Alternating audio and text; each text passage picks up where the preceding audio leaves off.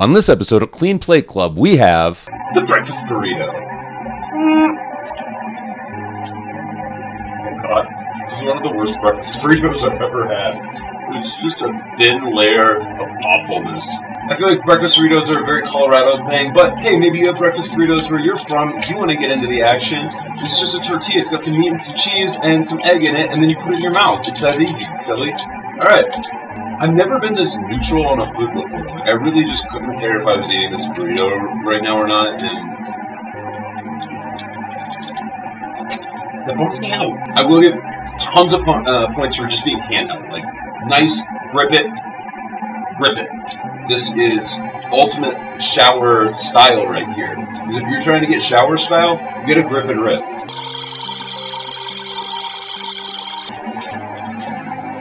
Alright, so it does retain a lot of liquid. Like, that is more liquid than you want your food to maintain.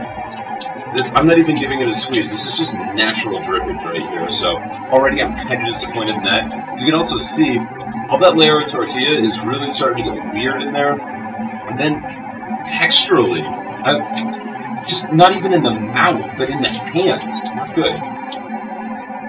Oh. Oh gosh. I can't do that.